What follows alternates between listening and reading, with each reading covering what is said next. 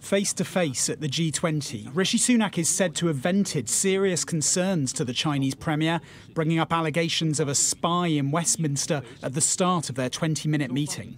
I raised a range of different concerns that we have in areas of disagreement, and in particular my very strong concerns about any interference in our parliamentary democracy, which is obviously unacceptable. And how did that go down? Well, as I said, we discussed a range of things, and I raised areas where there are disagreements, and this is just part of our strategy to protect ourselves, protect our values and our interests. It's here that one of the two men arrested under the Official Secrets Act is understood to have worked as a researcher, holding a parliamentary pass allowing him to forge connections with MPs. He had links to Foreign Affairs Committee Chair Alicia Kearns and the now Security Minister Tom Tugendhat, although these are said to have ended prior to him entering office. Former military intelligence officer Philip Ingram believes Chinese authorities attempted to recruit him 6 years ago and says this latest development isn't a surprise.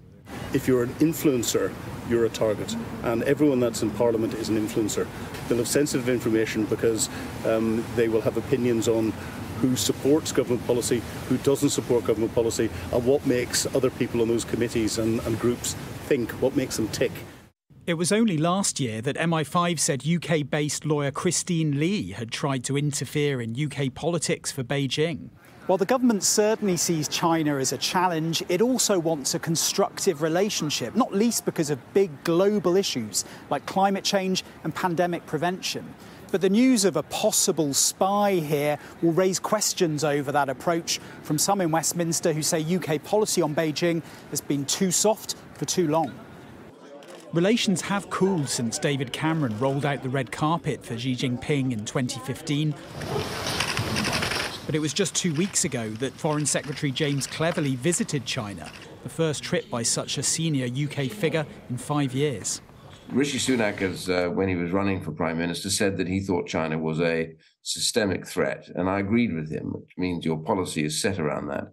Since then, the policy has been completely watered down. The reality is that then weakens the responses of the security services.